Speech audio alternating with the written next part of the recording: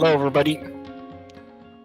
Today we're going to have a chat about the emergency rescue system that we have internally. So we're going to walk you through all of the background processes that happen if our monitoring systems detect that something is wrong with your Hypernode. This is mostly something that runs in the background. It triggers once one of our 3 monitoring servers sees that something is incorrect, which happens through a status call on your server, and then we run something that we call internally the emergency rescue. So, Rick, you're sharing your screen. This is just a regular Hypernode with a Magento shop on it? Yeah, definitely. So, yeah, we have this Hypernode here. It just has the sample Magento shop on it, Magento 2 shop. And so before we start, let's break this Hypernode so we can actually see that the auto-healing is fixing it. If we're going to be talking about it, yeah, let's just see if it actually, if it does what it's advertised to do. So this Hypernode, it's totally fine right now. I have the shop, I can click around. It's just a normal Hypernode. So how do we break the Hypernode? For example, let's just fill up the disk. If the disk is full, then there is critical processes that can't run. For example, your database will go read-only or shut down or something. It's just it's not going to work anymore, and that will simulate a very nice broken server. So let's make a big file. Big file.bin, no space left on device. Great. And as you can see now, it reports that it's actually broken. So that already says why it's broken, but now we're going to see the magic automation fix it, which is way more fun. Yeah, so now you're running PD status. This is an alias that we run internally to determine if the server is broken or not. So can you type alias PD status just to show what it does internally? Yeah, definitely. So what we have is we have a sort of a test site on every Hypernode, and that test site basically does everything you would expect your application to be able to do. So for example, in case of Magento, you have your Nginx, PHP FPM, PHP talking to MySQL, PHP talking to Redis, all these different things you need to be able to do to have a running website. So our test site basically does all those things. So if that doesn't work, it means that the server cannot host a Magento-like installation or like a PHP CMS.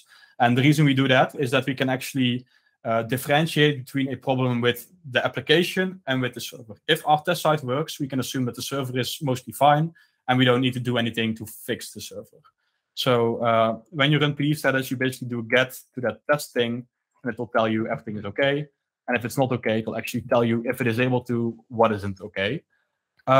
So yeah, let's talk about what actually happens in the monitoring now. So if you have your web shop and it's actually not responsive because something is going wrong, maybe the disk is full, like in this case, or maybe you have a shop that's become slow or something for whatever reason, the PHP workers are filling up, something is stuck, it's out of memory. A lot of things can happen to a server that makes it unresponsive, and that is basically something for us to deal with. So at that point, we have 3 locations in the world where we monitor each server. So that's like basic monitoring stuff. We just do get requests, see if we are able to get this test site and make it report okay. And if it isn't, then we know we need to do something.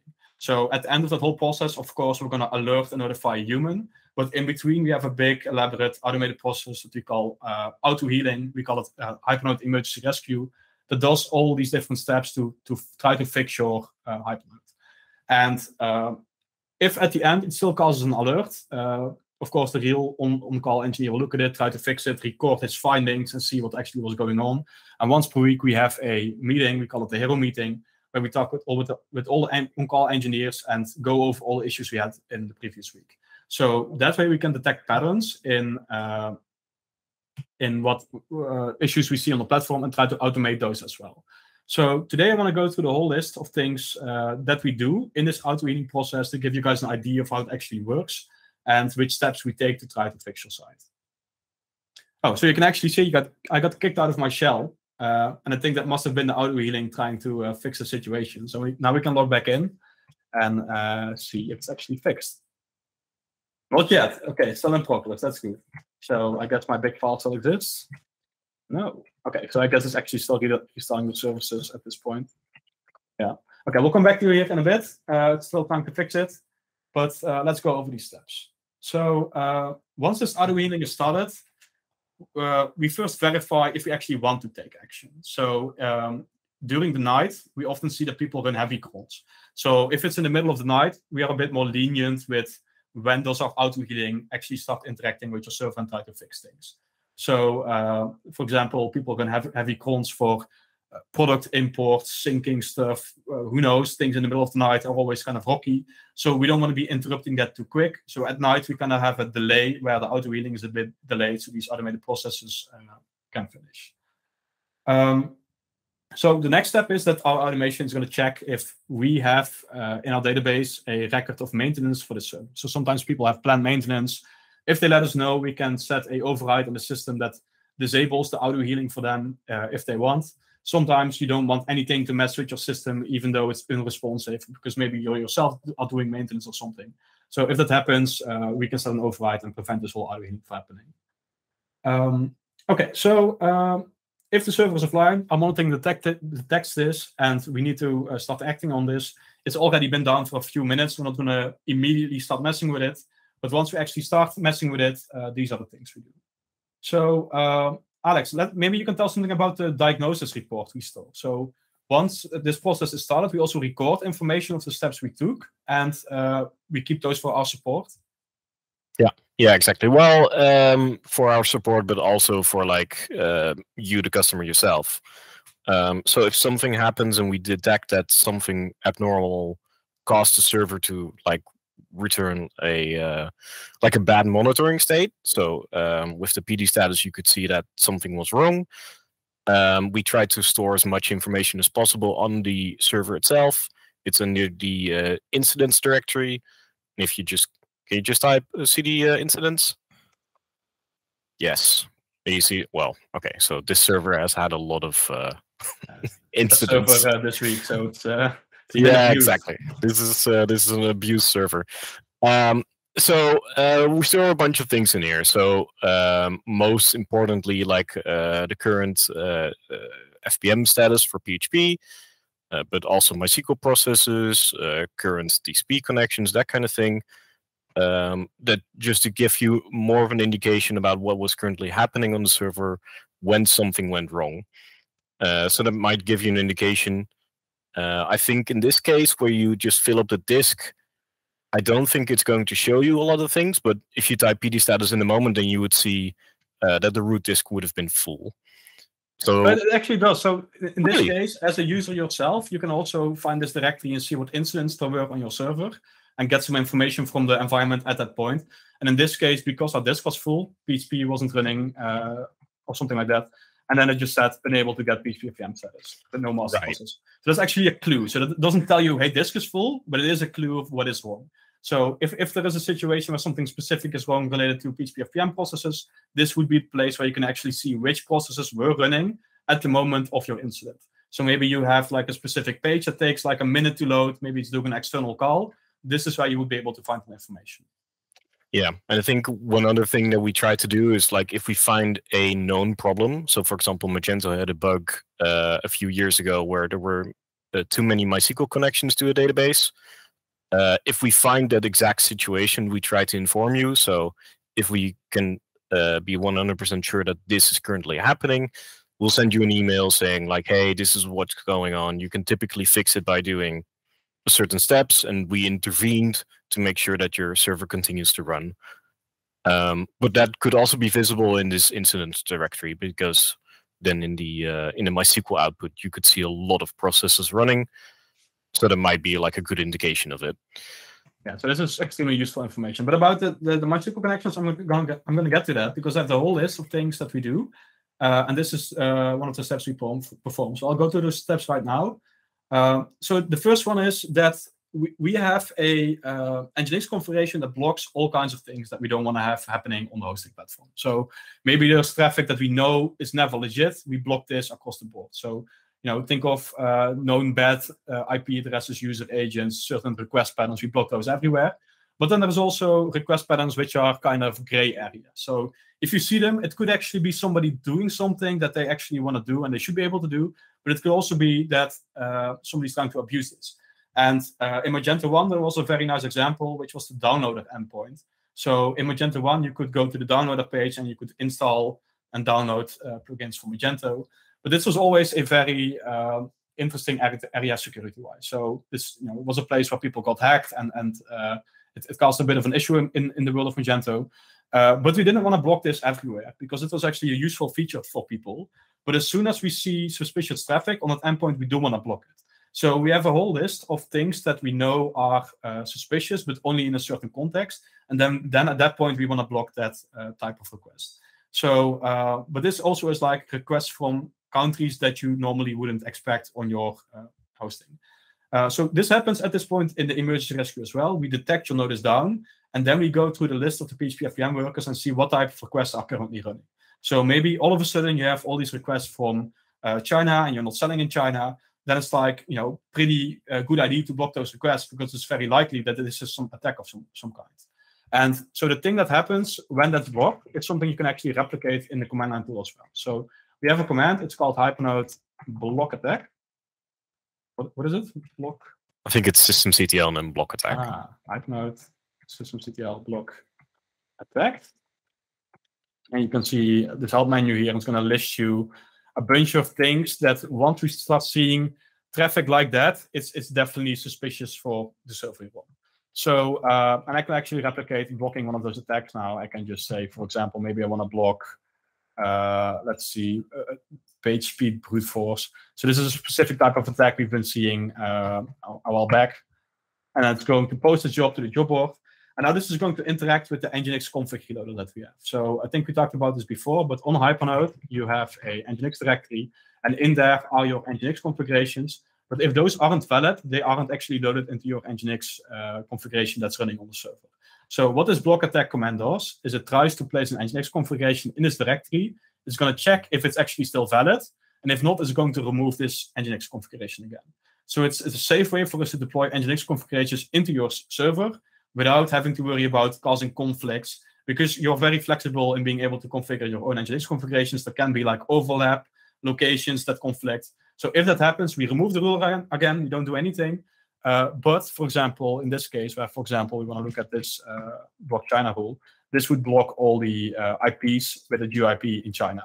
And it's going to say Hypernode automation, place this configuration. And you will also get an email that says, hey, we detected some suspicious requests in your Hypernode, and it's now blocked using this Nginx rule.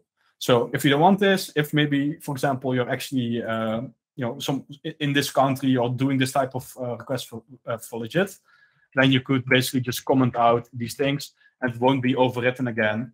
Or if you're like, okay, the attack has subsided, I just want to unblock it, but maybe block it again once it's still a problem the next time, you can just remove the file and next time it will be placed again. So yeah, that's the attack blocking mechanism for Nginx, mostly PHP FPM requests. So we analyze those types of requests. Once we start seeing more suspicious patterns where we're like, this is always not legit, we can add it to this list of attacks that you could block.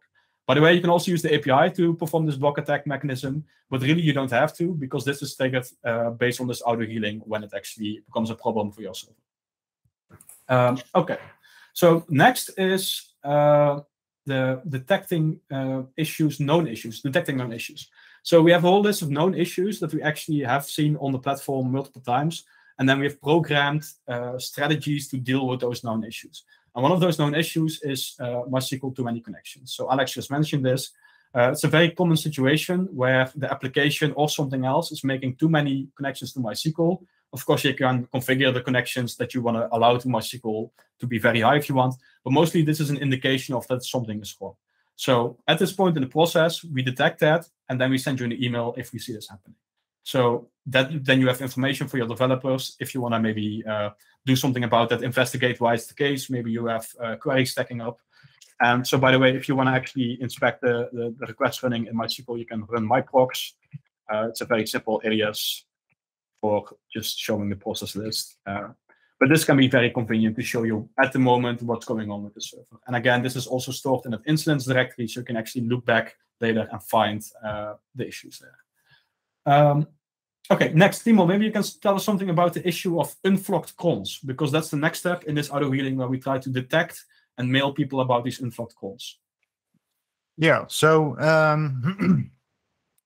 a while back we didn't have this auto flocking mechanism. So what we currently do with Hypernode is that when you add a new line to your cron job configuration, it will append or it will wrap your command with flock. So what flock does is it will make sure that just one instance of that command will be running at the same time. So this is really useful, for example, when you run cron jobs, because cron jobs, we have previously seen that they could be overlapping. So you run the Magento cron job every minute, for example. What if there's like, if it takes very long? So you could have like 5 different cron processes running at the same time because the previous ones still haven't finished yet. So this can be a big problem. And that's why we add this flock around the command. But yeah, when a node goes down, it will check if there are any cron jobs that are running which aren't wrapped with flock. And if we can see multiple instances of those commands, we will start killing them. Yeah, that's basically it. So we also see that, for example, these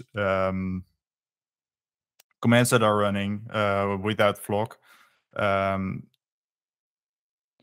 we very often see that they start overflowing because of the Magento queue consumers. Because these typically get started from within the cron, and they start a background process. So in the situation where you do something like zero downtime deployment with multiple release directories, Magento will create consumers for every release that you have. Or let's say it will run consumers for the current release. So when you add a new release, it will not stop the other jobs. So if you do like 10 releases in a week, you'll have like, well, how many consumers are there? In a default Magento, like 8 consumers or something. So after a week, you would have like 80 consumers running, and Magento isn't like a very lightweight application. So let's say like 500 megabytes per consumer. Well, that's going to stack up a lot. So that's why we take a look at that. Like, okay, we see a lot of processes that are running and they aren't wrapped with flock, so we start killing them. So this is like a one of the first steps that we take. And so it can be perfectly reasonable for you not to want to have these cons flocked. And if that's the case, then you can add a command no flock, and then the auto flockerizer will ignore it. So as you can see here, I just added a con, and in a while, once the auto flockerizer runs, it's at some frequency, I think every 5 or 10 minutes or something, is going to add a sleep here, which is random, and a flock. So the reason why we add this deterministic random sleep is so that in case if you're running on a virtualized platform and we have too many Hypernodes on the same physical machine, you don't want to have people running the cron at exactly the same second on the minute every time, because then you can actually see steal spikes. So we spread these out very neatly so that people don't get in each other's way with running these crons. If they're on a virtualized platform, it's rarely the case, but it does matter if you just have enough people spiking at the same time. Mostly we've automated this with auto flockerizer, but it still does sometimes happen that the crons stack up, and then we try to inform people about this specific situation with an email as well. And I think the next topic is also something for Timon to elaborate on, which is that we have Redis out-of-memory detection. So in Magento, there is a situation in which there's things being put in Redis which aren't properly dropped because of the eviction policy, right, Timon? Yeah, that's right. This could happen, for example, when you start storing sessions in a default Redis cache instance. There will not be. There is some some background noise, I think. Oh, for me? From my side, I think. Oh, okay. Anyway, yeah, this can happen when you start storing sessions in the default Magento or in the default Redis instance, or there were specific Magento versions that were also storing objects in the cache with no eviction policy. So basically, cache objects with no well, end of life or no time to live. So that means that it will exist in the Redis cache for an infinite amount of time. So when you run your application for a few months, a few years perhaps, your Redis instance might become, well, entirely stuffed with these objects that will not automatically get removed from the Redis instance. So that yeah, can actually break your application, right? So at that point, your site might actually break. Yeah, because Magento will try to store new objects in the cache, and it will not work, and it doesn't handle that very nicely. So then your application will crash. So yeah, that's a problem, and we try to help our customers with this. So yeah, whatever you were going to tell Rick. Yeah, definitely. So in this auto healing process, there is a step that actually tries to insert a key in the Redis database and sees if it gets this out of memory warning. Because if it does, at that point, we know we can email people a very specific message and tell them, hey, you need to take a look at how you use Redis, because apparently it's possible to go in a state where it's just out of memory and it's not going to affect anything anymore. So so in that auto-healing phase of detecting these known issues, there are more things. Like, for example, there is a very specific bug that happened in Magento. So this is an example of one of those things, where in so a very specific version of Magento, advanced reporting caused like infinite data to fill up in the temp directory. So these are the things that we can also detect then, and we can email you about, hey, did you know there is this very specific issue with Magento in your version? And like I said, with this weekly meeting we have with the issues we encounter on the platform, we try to automate more and more of these things so that over time, nobody as a human has to talk to people and tell them about these things that we already can detect automatically. It's way faster to detect it automatically, and then people can act faster and solve these issues. So the next step in this auto-healing flow is actually detecting the temp issues. And I can actually show you something about this as well, which is a tool we have. It's called Hypernode Purge Temp Tree. And this is a temp cleaner. So if your site is down because the disk is full and it's the root disk where the temp directory lives, we can actually automatically start cleaning this up for you in this point in the auto-healing process. And that's only what it did when I showed you guys that I just allocated the big file in here and then eventually cleaned it up. But you could also run this command yourself. So if you have a directory of which you know that there is things building up which are kind of temporary in nature, maybe you have an application temp directory, then you could use this command to specify the path to that directory and give it a lower bound threshold of which it should start cleaning up things. So I have to do is allocate again, big file, and I'm going to say Hypernode purge temp tree. I'm just going to run it. Okay, min3, well, some large amount. It's actually going to clean up this file.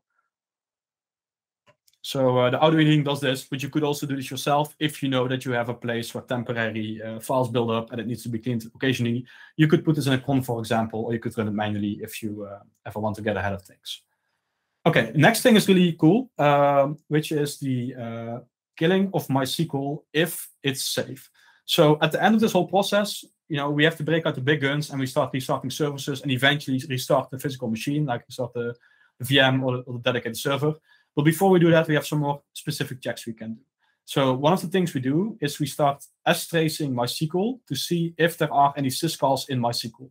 Because it's sometimes it's a bit scary to restart the actual database, but there are some things that can tell us if it's safe to do so. So, for example, sometimes MySQL gets stuck in a CPU loop.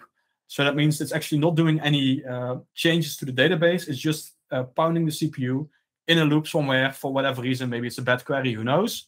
But we can detect this by saying if MySQL is using like 100% CPU, but we're not seeing any syscalls from the MySQL process, at that point, it might be a good idea to kill MySQL. So we have some code written that in this process will detect if we should be killing MySQL. Normally, if you restart MySQL, it's going to send a SIG term, which is a graceful restart signal, stopping signal. But there are situations in which automatically we will actually send a SIG kill. So we just hard stop MySQL. It's kind of a scary thing to do, so we have to be very careful in which circumstances we want to do that. Because if you have a corrupt database, that's a big problem. And it's often very difficult to deal with that. But if your database is stuck, sometimes this is the only way to fix the situation, actually killing MySQL. And in the audio reading, there are some provisions in when that might happen. For example, could you show like what this syscalls, how you could see this? For example, with the strace of sleep 1 or something? Yeah, actually. So on Hypernode, we do something which is allow you as the user to strace your own processes. So it's maybe a bit easier to show with PHP. So let's say I have this Magento application. I'm going to be clicking around here and see some things. And maybe it's a bit easier if I actually, okay. So I'm going to run Hypernode FVM status, and it's going to give me a list of process IDs here in the first column. And I can say arg print, give me the first column, and I just want to have the first one. So I can now say strace me this process ID. So I'm just going to say strace minus p, this process ID, and maybe I will do F to also get all the threads, if there's any threads. In case PHP probably isn't. How many of these things I want, and for example, R for showing how long of each of these syscalls take. So if you do man at strace, you can actually see all these options that are. It's a good man page, you may want to read it. But so you can run this command, for example, and it's going to start stracing. Yeah, you forgot the head N1. Yes. Okay, so it's now attached to this process, and it's going to show me all the syscalls. So these are the application telling the kernel to do a syscall. That's what you call it. But it's a good indicator of I/O. So if there's like writes and reads, this will be very clear place where you can show it. So for example, if I now start clicking around this website, eventually my requests will end up in this PHP-FM worker, and I can see exactly what it's doing and what it's waiting for. But this is on a very low level, so it's kind of hard to interpret, but it's going to give you a very low-level good idea of what your application is actually doing while you're waiting. So for example, what we also see a lot of the times is that people, they have a PHP-FM request which is running for a long time, but it's because they're doing an external request from that PHP-FM request. So their website's doing an external call, and then in this strace output, that should be very clear, because you'll see all these HTONs requests, right? It's going to turn a domain name into an IP, and it's going to connect to the IP, and you're going to see it receive all this data. And then you can actually tell where it's taking a long time to perform these actions. And it's a good way to see why an application is slow. But of course, if you're a web developer, you're looking at this, it might be very arcane. And then it might be better to use something like New Relic or Blackfire to give you a more wholesome view of where in your application things are being bogged down. But for us, this is a very good way to be able to tell why an application is slow or what's actually happening inside this process. And as you can see, you can do this for yourself, for your own processes. You can strace this, and it should be able to tell you what's going on when you load the page. Okay. Okay, so there's one more thing we do before I'm going to tell you about the service restarting, which is that we check for an unusual log volume in some places. So, for example, on your Hypernode, you have all kinds of logs, for example, for Nginx. And so these are the access logs for my application. So in these access logs, I'm going to find people requesting my site. That's going to be errors here. But sometimes you get so much errors that the log fills up so fast that it might actually fill up your root disk. Of course, we do have log rotation. Logs get moved and compressed to a different place. So you can see these archives which are compressed, makes it way smaller. But if you get so much errors that the log rotation cannot keep up, it might actually fill up your disk if you're already close to the border of filling up your disk. And in that case, in this auto-healing process, we also force the log rotation. So we make sure that in this moment, we also clean up these logs, even though the scheduled log rotation hasn't happened yet, to make sure there is some space available for you to continue operating your web shop. If that happens, you will also get an email that says, we detected an unusual amount of Nginx error logs, for example, and then you will know what to do with this. Okay, so next, we're actually going to start breaking out the big guns, and we start restarting services. So we restart PHP, MySQL, Elasticsearch, Redis. There's all these services that we can restart, and we try to do that to get your application back online. So I should mention that in this process of all these things that we mentioned, after each step, it's going to check if your application is already back online. If it's already back online, we just abort, we don't continue. So as soon as it shows signs of life, we're not going to do any of these steps anymore following this. So if we're at this point of the process, we've already tried many, many things to fix your server, and then you want to resort to restarting services. So we don't want to restart the services, but if we did all these other things as well, this is the next prudent thing to do. So we restart PHP, and then we kill these processes. But after that, your application might be back online. So if that's the case, we in our monitoring will know that this has happened. If this happens a lot of times, our support might reach out and say, hey, did you know you actually got emergency rescued a lot of times? And you can actually also see this. You can run Hypernode log, and it's going to show you all these different actions that happen on your Hypernode, for example, the emergency rescue.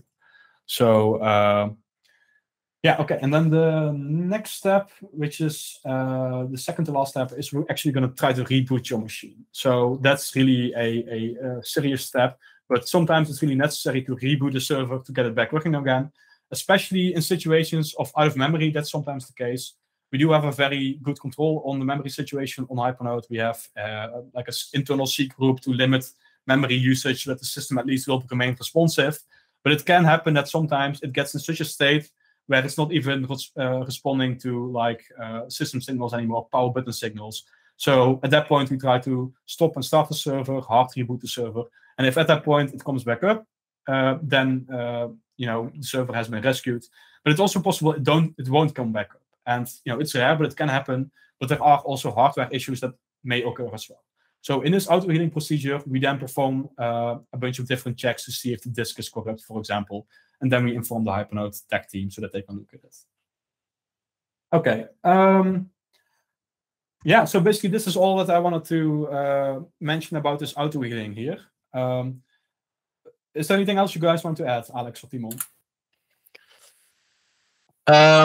Well, I think it's important to mention that after all of this process that if the emergency rescue doesn't trigger, or it takes too long, or at some point for example, the three of us, we get alerted, we get a notification from our systems, and then we're going to have a manual look. So we try to add as many scenarios as possible to this system, but at some point this just doesn't cut it, and something very strange is happening, and then we're going to have a look manually, and then hopefully we're going to find something that has like a recurring pattern, and we're going to add it to the system. So this is continuously evolving.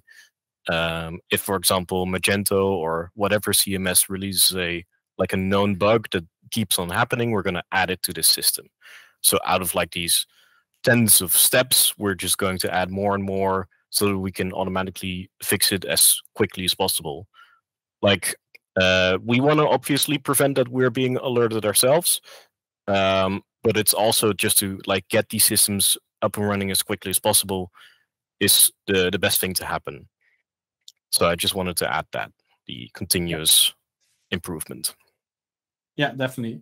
Yeah, so the alerting actually happens in parallel with the system. So once all these steps are finished, if enough time has passed, then at that point already a human will be looking at this. So in the middle of the night, if we get alerted, oftentimes we log into the Hypernode, and then by the time we start looking at it, it's already fixed because the auto-healing fixed it. But sometimes it isn't, and then at that point we start recording information. So we just write down things in like our Slack, and then, oh, I'm seeing this, I'm seeing that.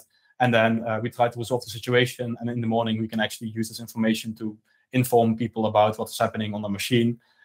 It's also often a matter of intermittent issues. So in this case, it kind of assumes that the thing is actually down for a prolonged time.